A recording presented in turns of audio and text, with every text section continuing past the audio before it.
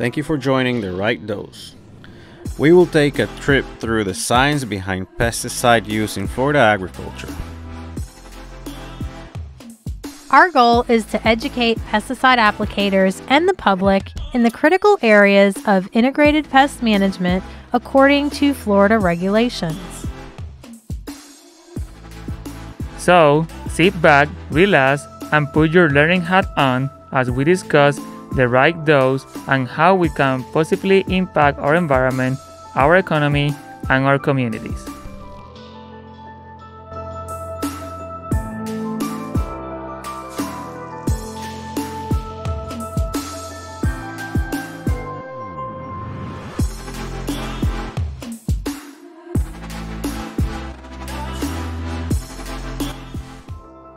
Welcome to The Right Dose. This is chapter 3 of our study guide, Applying Pesticides Correctly. So today we're going to be talking about the label. You've heard us on the previous episode talking about how the label is the law. So today we're going to go in depth on what the label is, what does it have, what we need to be looking at when we are using a certain product. Okay, so today again we have Luis and Aja who are going to talk to us about all things label. Okay, so let's start from the beginning. Aja, what is the label of a product? Okay, the label is what's going to be affixed to the pesticide container, whether that be a bag, a container, a box, or even a tank. And what it has in it is all of the information pertaining to the product itself, the direction for use, first aid procedures, and then all of the crops and pests that are listed for use in this product. Talk to us a little bit about those parts of that label. What is in there that is so important, oh so magical about the label? Okay, so the first part of it is going to be kind of the front page of the label. It's always going to say restricted use pesticide on very large letters if it is a restricted use pesticide, and it gives the reason why, for example, acute toxicity that would be harmful to humans or the environment. Next, what you're going to see on the label is going to be the brand name or the trade name, and that's normally in large lettering, and that is the name that that specific manufacturer gives to their product. And in this example that Luis is holding up, this name is 7. That is the brand or trade name of this product. Next, down in the ingredient label, what you're going to see there is going to be the active ingredient and any other inert ingredients that are in this pesticide formulation. Now, when you're looking at the active ingredient, we've got 2 names that are going to be listed here. The first name is going to be what's called the common name, which on 7 is carbaryl. As you go down the label, you'll see the ingredient statement. And in page 38 of your manual, Applying Pesticides Correctly, there are some examples of 3 different pesticides and their ingredient labels. So, for example, if you look at Prowl 3.3 EC herbicide, which is the middle image here, the active ingredient in that is pendimethalin. That is going to be the common name of that active ingredient. Then after that, there's a big long name that has numbers and dashes and some really actually hard to say chemical names. And that is the actual chemical name of that active ingredient. So that's what we have on that part of the ingredient statement. Next is going to be listed other ingredients. That's going to make up the rest of the percentage of what's in that container. Now, if the other ingredients that are in the product do have a toxicity level associated with them, they will be listed individually. But if they do not, it will be collectively another percentage of the ingredients that are in that container. Next, we're going to see the signal word. And if you go to the following page, on page 39, there is a gramoxone pesticide label there. You can clearly see danger, poison with a skull and crossbones. The signal word refers to the acute toxicity of that pesticide, and it's the active ingredient in that pesticide. Next, what you're going to see on the pesticide label is going to be some first aid treatments, some practical treatments for the physicians. Keep in mind that if you have a danger or danger poison product, there is always going to be an extra note to the physician with an additional procedures or suggestions for medical treatment for that product specifically. As you move through the label, there are other parts such as precautionary statements. They have to do with PPE, and then we're moving into the ag use statement, and that's where we have restricted use pesticides that fall under the worker protection standard. So let's define PPE for those that don't understand acronyms. PPE is personal protective equipment. Yes, exactly. The equipment that you're going to need to protect yourself: gloves, boots, and eyewear, etc. Right. Any protective clothing, such as an apron or a Tyvek suit. As we move through as well, there's going to be the physical and chemical hazards. That has to do with what this particular product may do to your application equipment. Just to keep in mind any corrosion, that sort of thing that you would need to be aware of once you're using this product. There are also other sections on environmental hazards, toxicity possibly to aquatic animals, for example, or pollinators such as bees. Then you're going to be moving into the bulk statement of this label, and that's going to be the use and directions for use statements. And that's going to list all of the commodities, sites, and pests that this product will manage and control. And it will also give rates of use of what to use, and it will give any re-entry intervals. That's the amount of time that you have to wait after applying this product to go into the site. And it will also list any pre-harvest intervals that must be followed, and that pertains to the amount of time after the product is applied that the commodity may be harvested legally. So also on the pesticide label, you're going to see the formulation of the pesticide, and that's basically the form that the pesticide is in. So for example, if you see D, that means that that is a dust, or WP would be a wettable powder.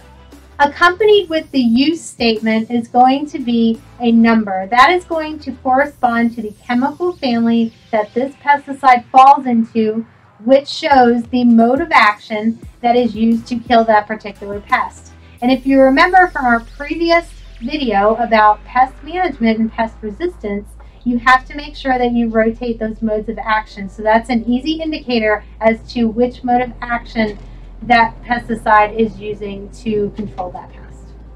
So one of the things that I want to make clear that this label changes with time. Every time you have a new product, you from time to time you have to read that label just to see if there's any other statements in there that are going to be important. Again, we're going to have this statement repeated over and over and over again. The label is the law. If you are mishandling a pesticide, you are breaking federal law. You may be putting yourself and others in danger. So that is why the label needs to be understood and read and studied, because there's a lot of good information in there for you to keep safe, to be safe, and also to keep others safe and the environment. Let's talk about those signal words. What are they? Why are they there? And what do they mean? So we got 4 signal words. We got danger, poison, danger, warning, and caution. Basically what they mean is what Aja just said, is that acute toxicity that could happen to you. And what acute toxicity means is that harm that could happen right away or within 24 hours, that pesticide may have a negative effect on you, either on your skin or your eyes, or if you inhale that pesticide. So depending on the word, it's going to be that acute toxicity. It's going to be more toxic or less toxic, that pesticide. Normally, if you have a pesticide that has danger poison, it will almost always have the crossbone symbol with it. That basically means that it's highly toxic and it should be used with carefulness. With caution. With caution, sorry. So basically, that's what the signal word says. That acute toxicity, how toxic or how harmful could be that pesticide, either to the handlers or to the environment and other organisms like animals, pollinators, and fish, for example, and animals like that. Again, an acute toxicity will be that harmful that will basically just happen either within those 24 hours or immediately. Don't confuse that with what is chronic toxicity, which is something that will happen across the year. If I'm not using correctly my PPEs, I may get something that is called chronic toxicity, which is something that will happen. It could happen in months, it could happen in years. So it's very important for pesticide applicator to always use those PPEs, always follow the label in order to not get this chronic toxicity. So it's very important to understand that when the label has this signal word, doesn't have to do anything with this chronic, it has to do with this acute, with this immediately exposure to that pesticide. That's gonna be your signal word. So it's important that we talk about toxicity. We hear on the news the word toxin a lot, and everything is toxic. Even water is toxic. You can intoxicate yourself with too much oxygen. So there's a threshold that our body withstands of a specific substance, okay? So the LD50 is one of those terms that we use in terms of toxicity. Mm-hmm. Everybody's afraid of toxicity and toxins, and the media knows it. But we're here to kind of explain what actually toxicity is. So the more toxic, the less amount of volume you're going to need for that chemical to react in your body or in an environment or in a test subject in terms of laboratory and how you develop those LD50s. Mm-hmm. The more volume of a chemical that you need, the less toxic it is. So that seems to escape the narrative of a lot of these news releases on toxic chemicals, toxic waste. Everything has a toxicity level at some point. And just to clarify, when Jonah just said LD50, that basically means lethal dose in the 50% of the population. So all this pesticide has gone through certain research, and within that research they test this toxicity of this pesticide in populations of certain animals, and that LD value means that that pesticide will kill that population, 50% of that population, when they're supplying a certain amount. We talked about signal words. Next, we're going to be talking about different types of registration for those pesticides. Why do we need different types of registrations, and what are they? Okay. Well, we have the Section 3 registration, and that is basically what all pesticides get registered under. And that's the initial registration that the EPA allows for these pesticides. And the registrations after that are going to depend on the usage or maybe some emergency situations that are needed to control certain pests. So the first one we have is a 24C label, and that's called a Special Local Needs Registration. And when that comes into play is when there is a commodity or a site or a target pest that is not listed on the label, but could be useful to control that pest in a different area or a different commodity. So for example, in citrus, we have Landmaster 2, which is a herbicide, and it has its glyphosate and 2,4-D as its active ingredients. And it has a supplemental label of a 24C label to be used in citrus in Florida. Now, we also have an emergency exemption registration. And an example of that are the bactericides that we use in citrus to help control HLD in citrus trees. We have an emergency exemption for that because there were no pesticides labeled to help control that disease. So we were granted the emergency exemption by the EPA to use this product on citrus in Florida. Now, the important thing that pesticide applicators need to keep in mind when you have these special exemptions, or these supplemental labels is what they're called, is that you must have that supplemental label in your possession every time you apply that pesticide. And it's very important that you do, because as Jonah was saying, the label is the law, and ultimately you as the pesticide applicator are responsible for what you do with that pesticide. And this is your proof of showing that you know that this is how the pesticide needs to be applied in this special situation. The last registration that we have is a minimum risk pesticide, and that's basically for something that has a very low to minimum risk of any harm being done to either humans or non-target species or the environment. And basically, it does not need an EPA-approved label, nor does it go through a review process like restricted use pesticides do every 15 years to meet current safety regulations.